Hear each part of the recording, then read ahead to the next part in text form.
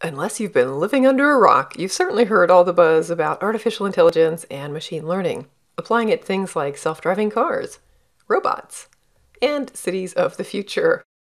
But if you're just getting started in the field trying to understand exactly what it is, those examples might be a little bit too big to wrap your head around. So in the next few minutes, I'm going to explain in plain English exactly what machine learning is. First, some terms and distinctions. Artificial intelligence, or AI, has actually been around for a long time, since the 1950s. It's sort of an overarching term that means we're enabling computers to mimic human behavior, something like a computer playing chess against a human. Machine learning is a subset of AI. Here, algorithms learn and improve performance over time using data. You pass a bunch of data in about what credit card fraud looks like, for instance. The computer learns that and then can predict if a new incoming transaction might be fraudulent.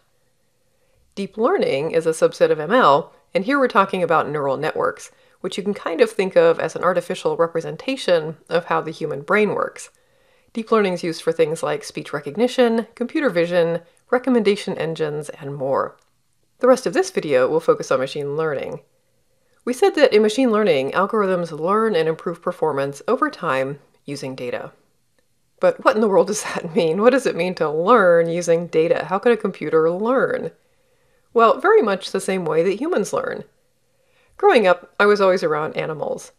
And at some point, I don't know how old I was, but I learned that an animal that looks like this is a dog. And so in the back of my brain, I filed this away as a dog. And then I'd see another kind of dog, maybe a different color or size. Somebody told me that's a dog, and so again, it reinforced that part of my brain that said, this is a dog. Check. And on it went a gray dog. It had similar characteristics as the other dogs, and so I categorized that as a dog as well. And then one day, an animal comes along that is definitely not a dog. When I saw this animal, I compared it to my prior knowledge about dogs, their characteristics, the size, and so on, and so I could conclude that this is not a dog. A similar thing happened when I started learning how to read. I learned the alphabet, lowercase, uppercase. I learned how to recognize the letters, how to write them, how they sounded, and eventually how to put them together to mean something. I saw that when I combined letters in this way, J-A-M-E-S, I learned that was how my brother spelled his name.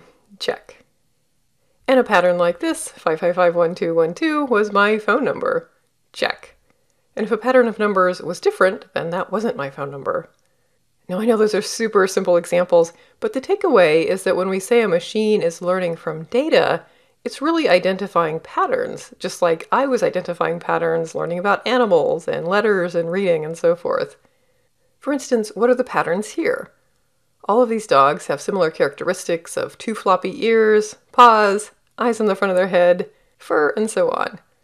And if you show a computer enough pictures of dogs like these, and you label them as dogs as you input them, it'll eventually learn, quote unquote, what a dog looks like based on the patterns in the data, based on where the pixels show up on the picture.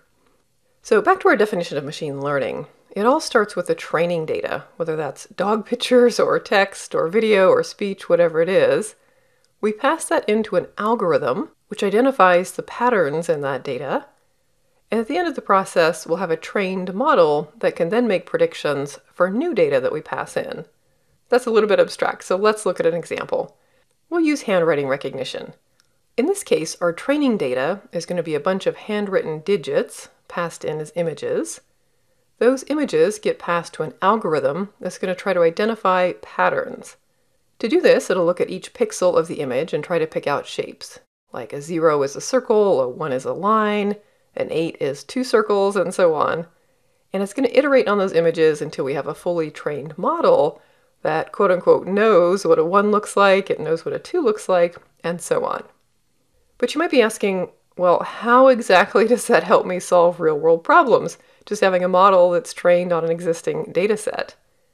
And you're right to ask that. The real magic and the real value of the trained model comes into play when it can recognize new things that you pass to it. For instance, a banking application that needs to read the dollar amounts that somebody hand-wrote on a check. The check image can be passed to the model, and the model can say, aha, this check is for $235 or whatever it is. Or a shipping application that has handwritten addresses and it needs to extract zip codes or address numbers. This end piece here is the prediction that the model makes, sometimes referred to as an inference. We're saying, based on all of this quote-unquote knowledge that the model has about numbers that we trained it with, we're able to predict that this zip code is 98574, or whatever it is. Maybe I have an e-commerce application and I need to detect fraud during a purchase transaction.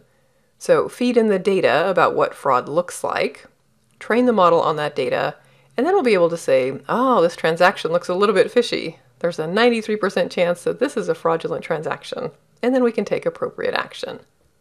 Now, I mentioned a few percentages a second ago, and that's really what you're going to get with that prediction, is a probability between 0 and 1, where 0 means impossible, and 1 or 100% means certain, and the middle is an equal chance, or 50%. You'll call the trained model, pass in some data, and the prediction is going to be somewhere on this line. All right, so if I had to summarize all of the points we just covered into a more complete definition, we can say that machine learning identifies patterns in existing data to make predictions about new data. And that's really machine learning in a nutshell. Hopefully that makes a little bit more sense now. Let me know in the comments if it does. If you're interested in doing some hands-on machine learning in Amazon Web Services specifically, check out my AWS playlist for the SageMaker videos. Thanks so much for watching.